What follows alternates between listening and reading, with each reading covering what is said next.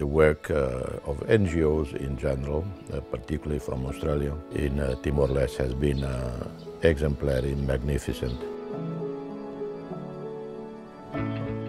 In general, we have had hundreds and hundreds of Australian volunteers, on and off, some permanent, so it has been great.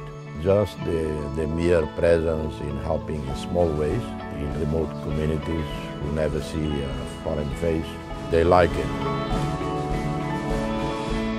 OHM working with palms about 1 year. OHM very interesting with palms because they are volunteer for a long term. It means like 2 years, and here we are working together and we are learning together and we are complete each other about our knowledge and our custom and also our experience. Before we compare with now, it's very different.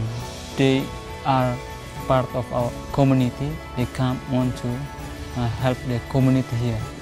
Thank you for your organization's commitment, support. I hope that good Australians, volunteer to come to work in Timor or donate.